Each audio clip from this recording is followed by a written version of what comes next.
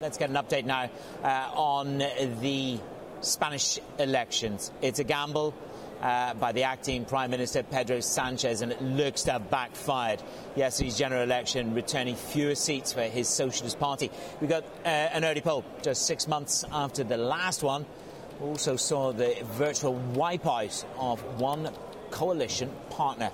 That leaves the path to a stable Spanish government, again, very uncertain. Maria Tadeo is reporting from the capital in Madrid. Maria, so we're back to deadlock. Where do we go from here? Well, it was not a good night for the acting prime minister. He was hoping this election, the fourth election in 4 years, would give him a majority. But of course, that didn't happen. In fact, he lost seats, and there is no obvious way to form a government in this country today.